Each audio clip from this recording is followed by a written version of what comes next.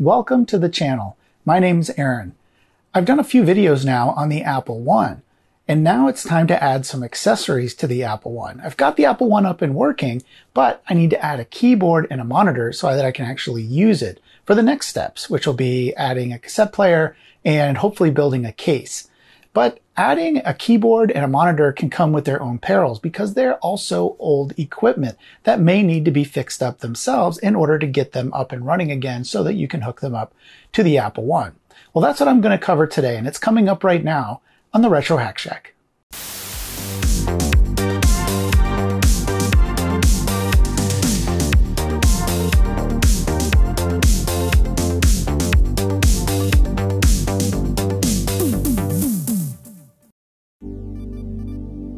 So if you follow my channel, then you probably already know that I've been doing a series on the Apple I.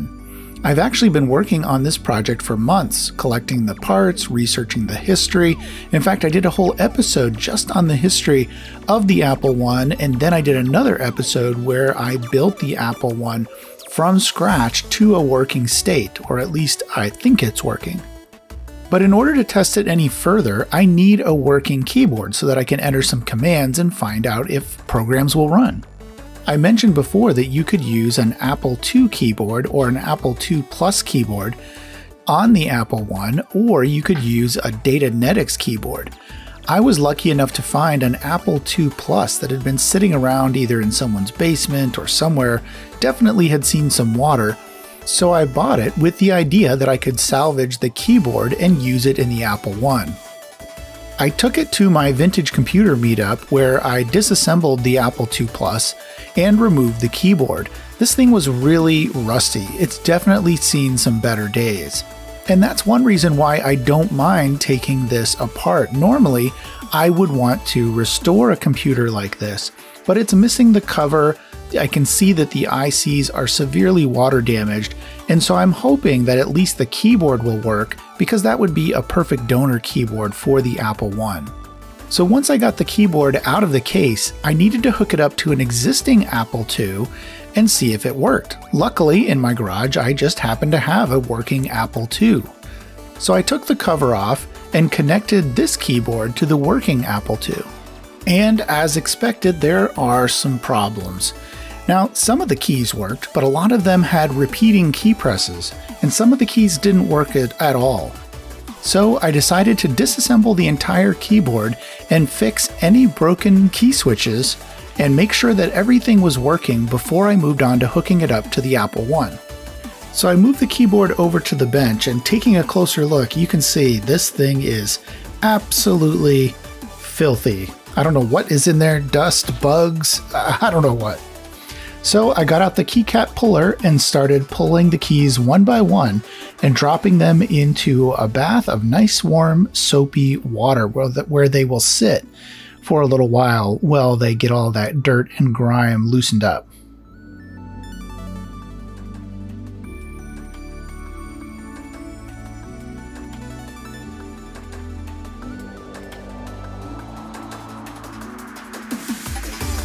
Next, I took the keyboard out to the garage and tried to use some compressed air to get rid of some of this dust, but it seems like the longer these things sit around, the more cemented the dust gets to the materials on these vintage systems.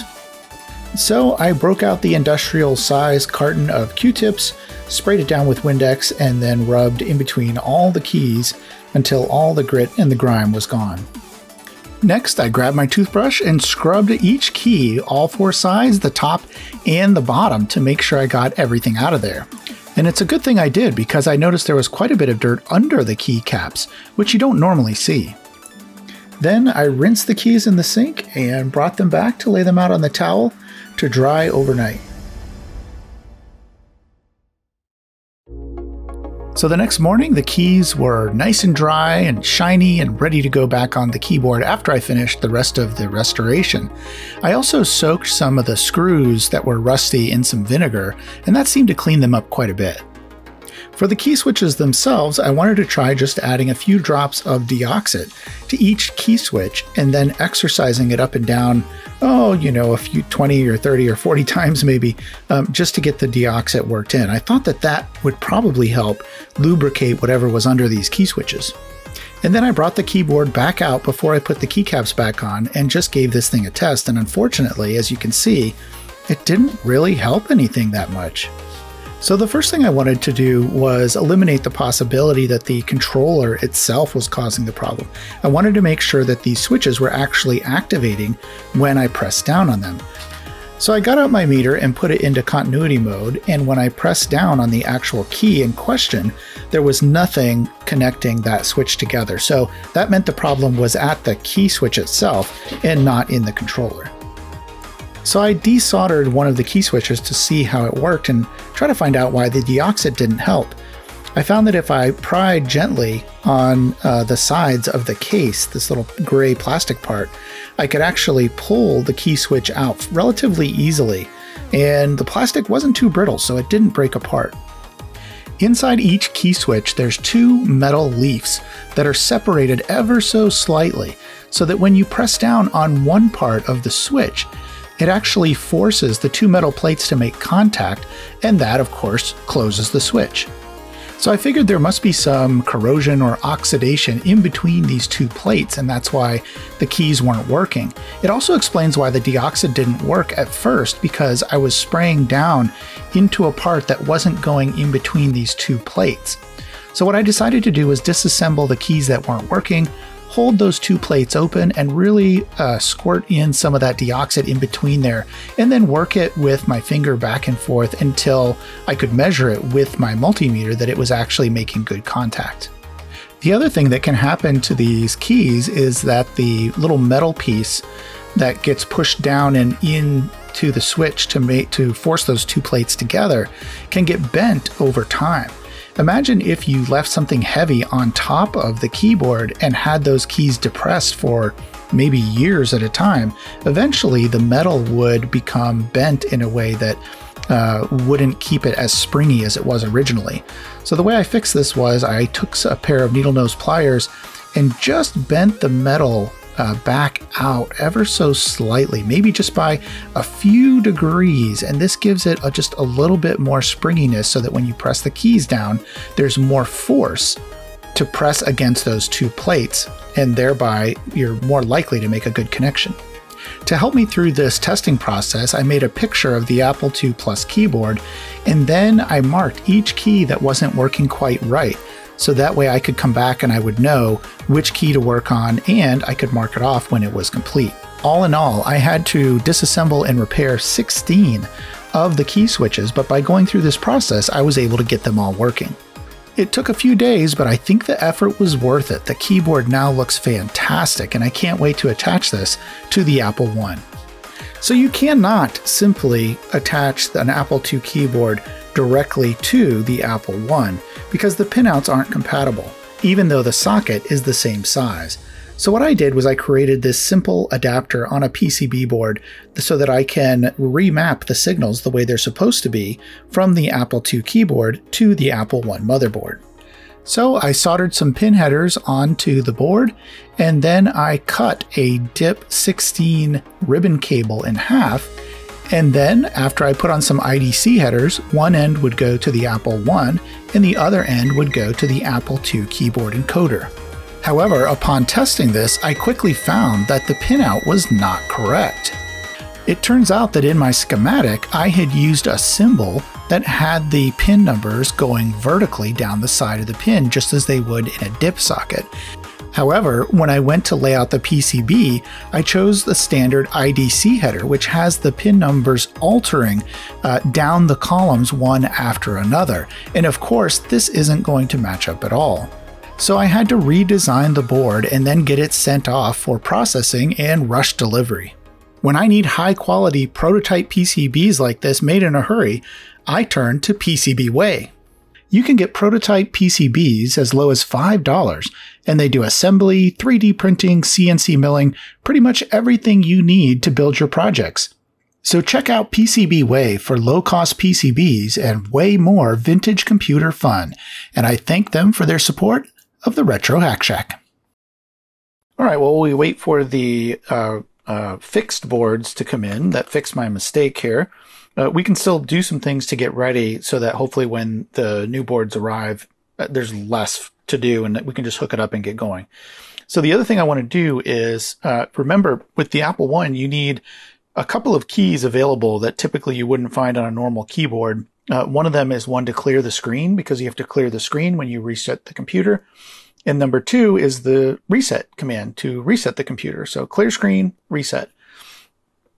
And the luckily, since we're using the Apple II Plus keyboard here, or it could just be from an original Apple II, there's a couple of keys that it has. The reset function, which should work regularly. The reset will just send the reset signal, and you can actually switch that on this encoder. This is the encoder board from the back of the keyboard, but on this encoder module, it has a switch, and if you push it one way in the control, it says control under here, that means you have to hit control reset to reset the computer, and if you push it the other way, you only have to hit reset to reset the computer. They don't give those kind of options nowadays with Apple products. You pretty much have to do it their way. Anyway, so I've got it set for reset. So that way I can just hit reset. It's more in the Apple I style of doing things. I don't want to have to necessarily worry about hitting control reset. Now, the reason they did that, though, I think, was because the return key is very close to the reset key. So it would be pretty easy if you got used to this keyboard layout, which I'm not. I keep hitting the over arrow instead of return. But if you got used to this, it would be pretty easy to mistakenly perhaps hit reset. And so I think that's why they went down this path, and then that stuck with Apple ever since. But the clear screen is a button that you have to add, and some people add a special external button to clear the screen, either on the side of the case or somewhere near the keyboard, so that they can hit that clear screen, because there's not a clear way to do that. In this case, I'm going to be using the repeat key because I don't plan on ever really using it. I did validate that it does work, and it will repeat a character, but I just don't see using that. So instead of hooking up a special button, I'm going to be modifying the encoder board to send the repeat. And so when I hit repeat, it'll actually send 5 volts to the clear screen, and it will clear the screen. And so that's what this board does. It actually has a couple things on it. It has one of the non-used pins, pin 4. It takes that non-used pins, and we're going to connect that to the signal from this repeat switch. And that will send the 5 volts. So we're using one of the normally non-used pins from the keyboard layout of the Apple II. And then that will go over to where it expects to clear the screen on the Apple I side. So in order to make that happen from a physical standpoint, what we're going to do is we're going to disconnect where the repeat key comes into the encoder board. And then we're going to have to do a little bit of modification on this encoder board. So we're going to cut some traces and then solder on some wire to some places on the back of the board so that we can get access to the 5 volts. And so the output of this repeat key will go into pin number 4. There are lots of other things that you can do with this encoder board. I got this idea from a website from Wendell Sander, who published this back in 2010. He's since gone on to do like custom encoder boards and all kinds of things. Pretty cool. So check that out. But I'm just going to go with one of his original ideas, which was this mod here. So you're going to need something sharp. I know this kind of, I shouldn't feel this way about technology, but it's like, I don't want to cut anything on the board. But in this case, we have to cut 2 traces. We have to cut one on this side of the board, which is right here next to pin 19, and then pin 20 as well. And that's the trace for that is going on the back side of the board here. So just go ahead and when you're sure you've got the right trace, I'm going to cut it here kind of close to the pin, because I could always put this back if I wanted to. I could just do a solder bridge right there and go back, revert this back to stock if I wanted to fairly easily. But you're going to need a sharp tool. In fact, I'm going to sharpen this up a little bit more by cutting off. This is one of those blades where you can just snap off to get a fresh edge, and I'm going to do that. There we go. Now I've got a nice sharp edge. Just make a straight cut. Oh, That's why you got to be careful. Luckily, there was no other traces there. So that's pin 19. Let's go over to pin 20, where I'm going to be even extra careful here. So let's cut that trace.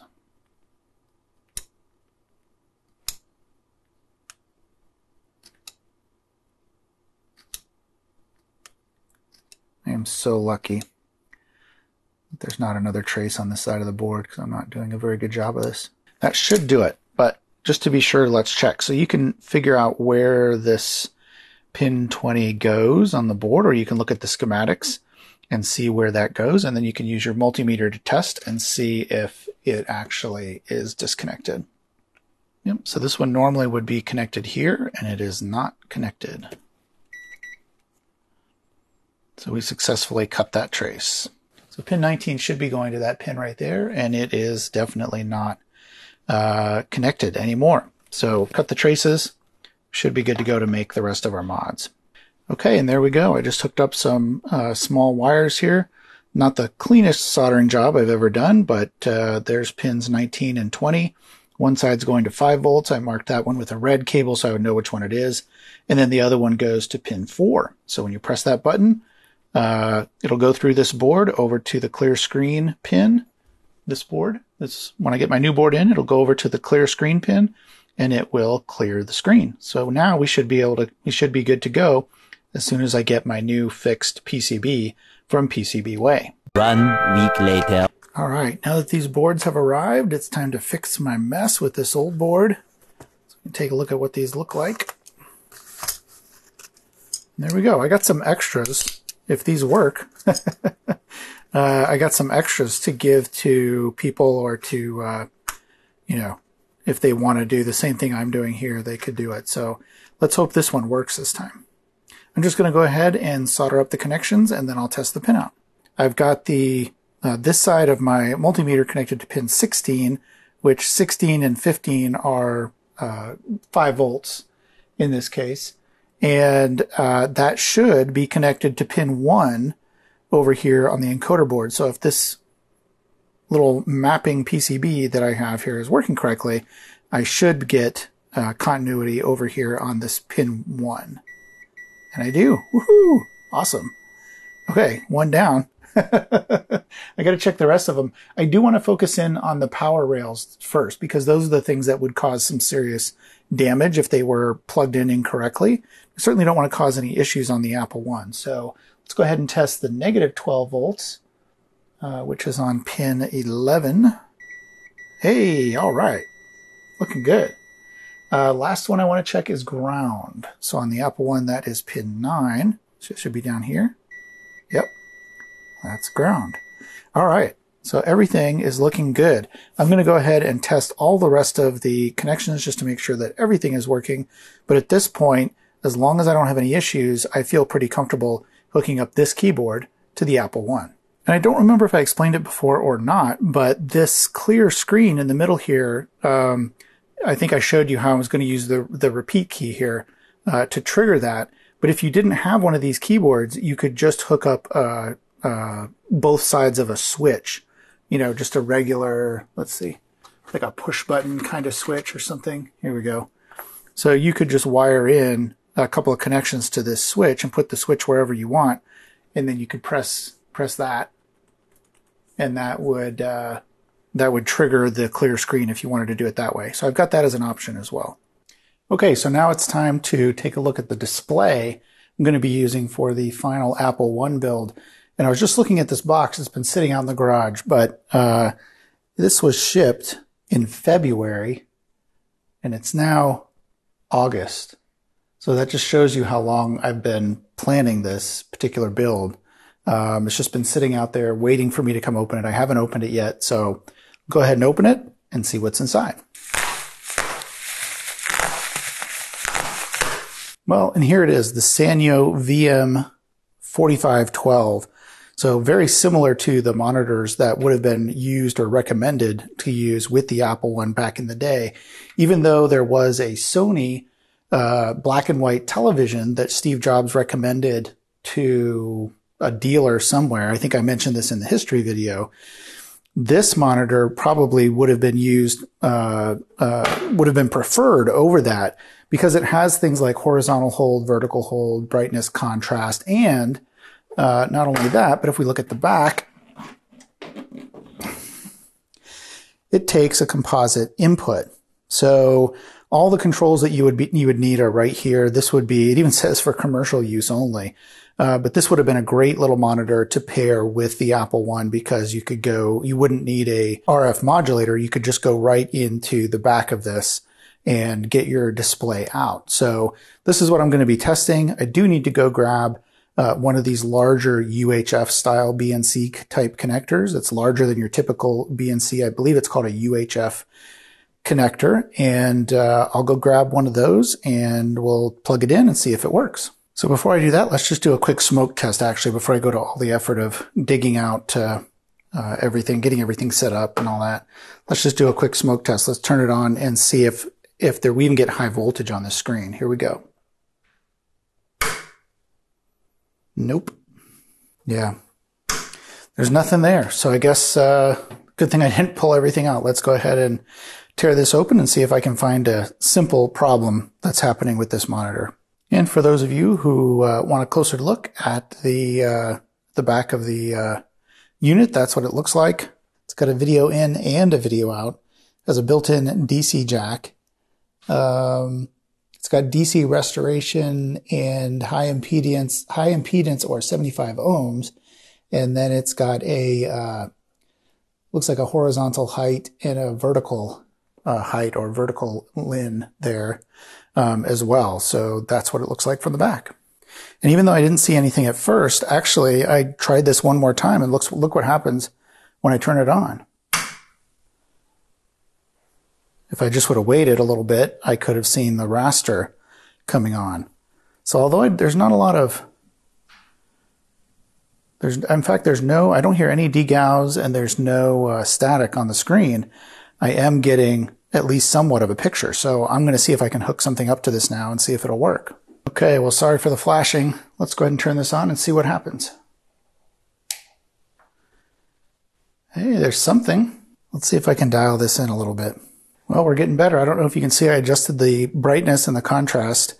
The pots definitely need to be cleaned, but I can definitely see at symbols here. And actually, the picture is a little bit askew, so probably the adjustments on the tube are just a little bit off, or maybe there's a magnet that's off or something. But it's actually looking pretty good other than that. It's very sharp. So I'm going to try to reset it and see what we get here. Okay, there's the reset. Now I need to do, or there's the clear screen. Now I need to do a reset. There we go. So not bad. I think there's still a few adjustments that need to be made, but it's looking pretty good. You know, I can see the screen. It's very, very bright, but you can see what happens with this pot if I turn it just a little bit. It gets pretty wonky. So it's not making good contact there. Oh, that's looking better. There, look at that. Okay, so yeah, really just need to get some deoxit out, take this apart, get some deoxit out and clean these pots. But now that's looking really good and really sharp. Incredibly sharp, actually. So good, success. It looks like this thing's gonna work. Okay, so I brought the keyboard out to test on the actual Apple One.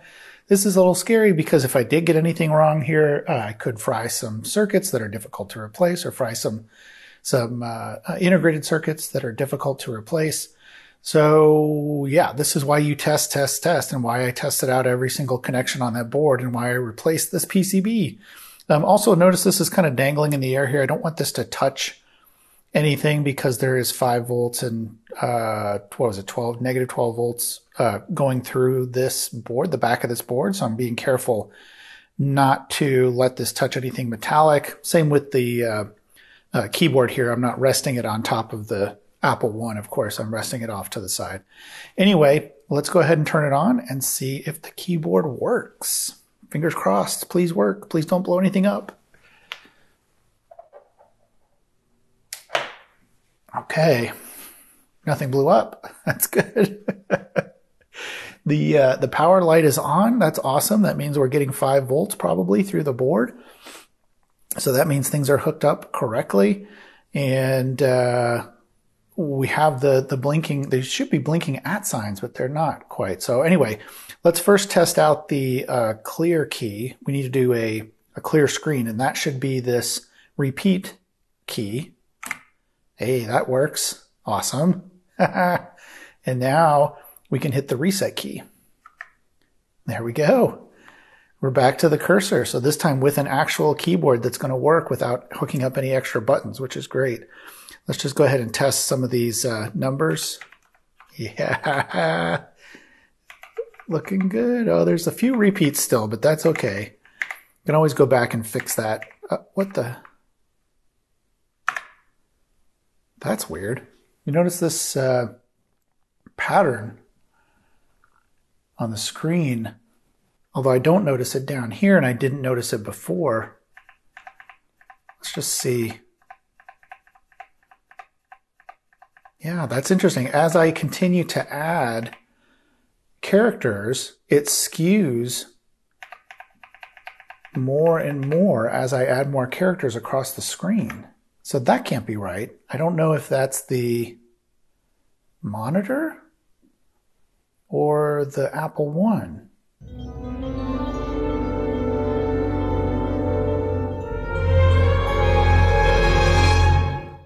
Let me dig into that, but I'm just glad the keyboard seems to be working. Awesome. So at this point, I hooked the Apple One back up to the Apple IIc monitor, and that seemed to work fine. So then I hooked up an Apple II to the old style monitor, and that also seemed to work fine. It just happened to be the night of the Vintage Computer meetup at the Makerspace, so I brought the Apple One there and hooked it up to a normal widescreen TV. That also worked. In fact, I was able to let some of the people that showed up at the meeting actually type in the very first program on the Apple One, which was pretty cool. So what the heck was going on here? Well, I just happened to stumble across a post by good old Uncle Bernie about some wonky video issues. I guess the signal that's coming out of the Apple One is not necessarily fully standard with the normal NTSC signal that you would expect to see. So he came up with a way to mod the video signal to get it back more into spec with the standard, and hopefully that will correct some of these issues I'm seeing on the Apple One. The mod itself consists of a capacitor, a transistor, and a few resistors, so it's pretty simple to add to the bottom of the Apple One. So after soldering in all the components and securing the wire with a little Kapton tape, I was ready for my first test. Clear the screen, reset. Okay, there we go. So that's looking okay, but let's see what happens when we start typing in characters. A little wavy. Okay, it's a little wavy, but it is better. So at this point, I needed a little help to troubleshoot this further. Now, because I had bought Uncle Bernie's kit for the Apple One on eBay, he gave me not only his tips and tricks document, but I was also able to contact him if I had questions that perhaps he could answer. So I asked him about this issue. He recommended putting in a few trimmer pots in place of a few of the resistors to see if changing those values would help out in any way, and as a matter of fact it did. I ended up removing a couple of these resistors completely, and that seems to have solved the problem. Now, of course, every monitor is different. Just because this worked for me doesn't mean it'll work for you, but I do recommend adding in Uncle Bernie's video mod to see if that will help if you do start seeing some of these wonky video patterns on the screen. And since I had the soldering iron out, I decided to go ahead and replace these two Sprague capacitors that were too big, these two big blue ones, and I also put in a period heatsink to replace the thinner, more modern heatsink that I had in there. That just helps make the Apple One just look a little bit more authentic. Now that I had that mystery solved, it was time to open up the monitor, take a look inside, and especially try to clean up those scratchy potentiometers on the front. Being a more commercial monitor, I will say, it comes apart pretty easily. The square boxy design means you can just lift panels off out of the way and get to where you need to fix things. This would have been perfect for someone doing service on these monitors. And just look inside. There's really not a lot of components on the inside at all. Other than that big beefy transformer, really all we have is the connections to the yoke on the CRT. Got a little circuit board here with the flyback transformer. And then inside there, you can see those potentiometers that we're going to have to get in and clean. Unfortunately, the only place I could find to spray some deoxit was right here, this little hole on the top of the potentiometers. So it's time for the deoxit, the clean maker. Mentos, the fresh maker. That's awful.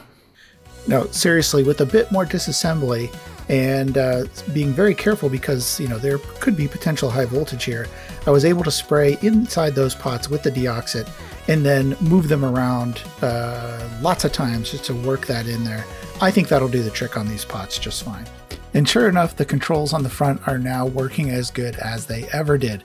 So I can finally get to playing with some programs, typing some things in, and more importantly, working on the case and finding an appropriate cassette player.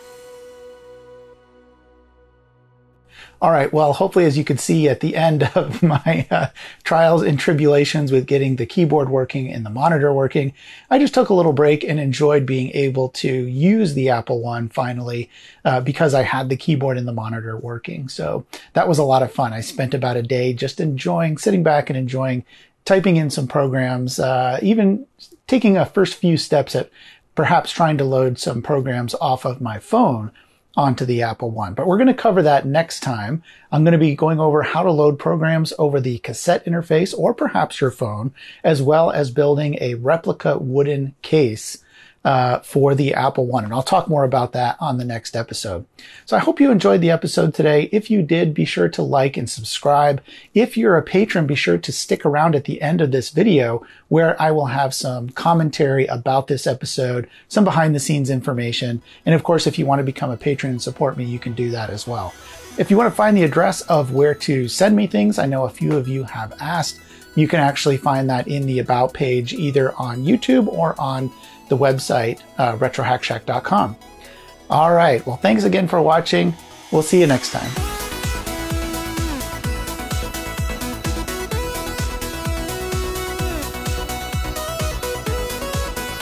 If you want to support me on Patreon, you can go to patreon.com/retrohackshack and sign up. End of line.